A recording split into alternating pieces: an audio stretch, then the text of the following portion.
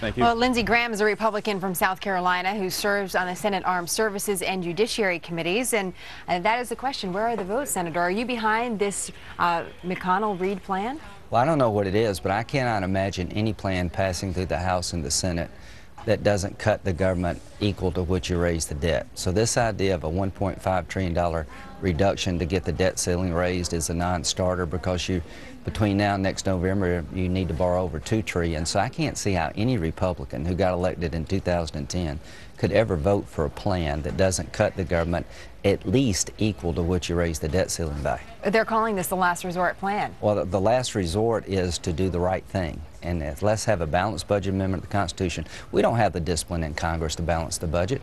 How can you get this far in debt without having a structural problem? So a balanced budget amendment would amend the Constitution. Yes, it would. We've done that 27 times. The last time, ironically, I believe, in 1992, it had to do with congressional pay. So why now, after all the decades this government has been operating, why now do we need Because this change? after all the decades, we have gotten $14.4 or $5 trillion in debt. I see no hope without discipline. The balanced budget amendment to the Constitution will give us discipline we can't muster among ourselves. After 40 years, how much more evidence do you need to suggest that the Congress is incapable of balancing the budget on their own? So the balanced budget amendment to our Constitution would make us do what 49 of the 50 states have to do, which is to balance the budget. And without this structural change, we're just going to keep running up the debt. So balanced budget, right? You spend. Cut, cap, and balance. You spend what you take in, right? Yeah. It has to be a balance. Does that mean that you have to raise taxes, though? Because we can cut spending, but we're going to still need revenue to balance that spending, whatever it is. It means you have a debate about how to balance the budget. I believe, quite frankly, we can grow our way out of this mess by having entrepreneurial programs in place to grow the economy. Now's not the time to raise taxes, but if you had a balanced budget amendment of the Constitution, we'd have to sit down and talk with each other about how to get there. So you'd be open to it? Oh, the only way, yeah, I'd be open to talking to anybody about how to get to we don't raise taxes. That's not the answer.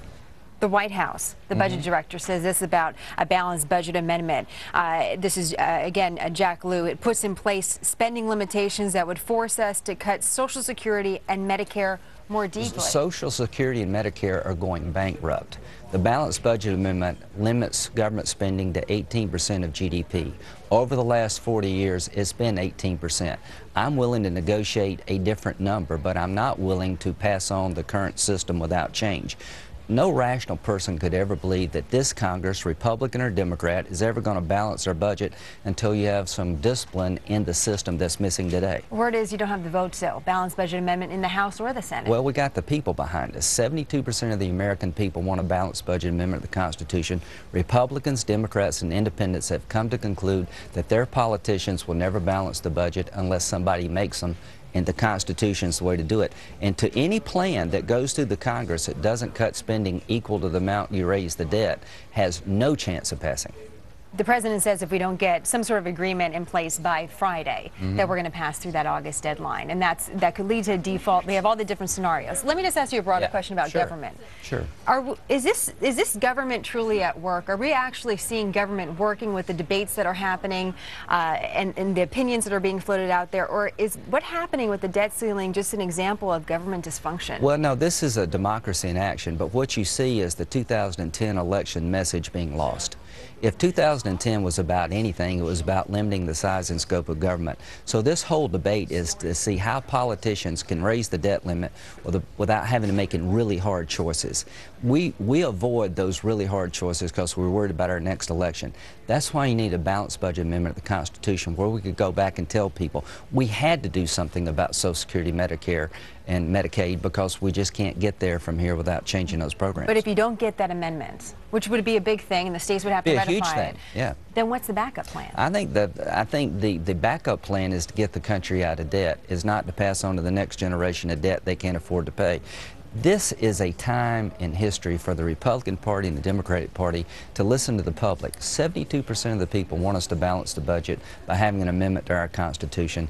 And any idea that's presented by politicians that grows the debt is going to be rejected because the last election was a signal to all of us get our country back on sound footing. We're going to become Greece sooner rather than later. We've got more debt than the next generation can pay. We've got $51 trillion of unfunded liability in Social Security, Medicare, and Medicaid. We've got $14 trillion worth of debt. We borrow 40 cents of every dollar we spend. That is insanity, and it has to stop. And here's my point.